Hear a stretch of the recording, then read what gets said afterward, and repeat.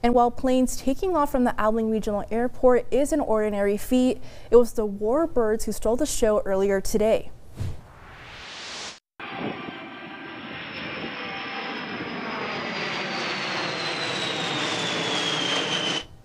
Planes that have left their mark on history were the highlight of this year's Big Country Air Fest, making waves at the airport. And while modern military aircraft such as the B-1B and B-52 bombers that fly over our skies made their loud presence, this year's theme was Women in Aviation, reflecting on the impact women have played in military history, looking to inspire the next generation. It just shows how far we've come and what the place women have in our military history, and now with me leading the museum, leading a military museum, is just kind of in a full circle and being able to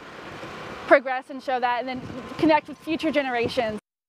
And speaking of military history, key aircraft that have turned the tides of war were flying overhead, from the B-25 famous for the Doolittle raid to the C-47, which both played a role in defeating Imperial Japan during World War II.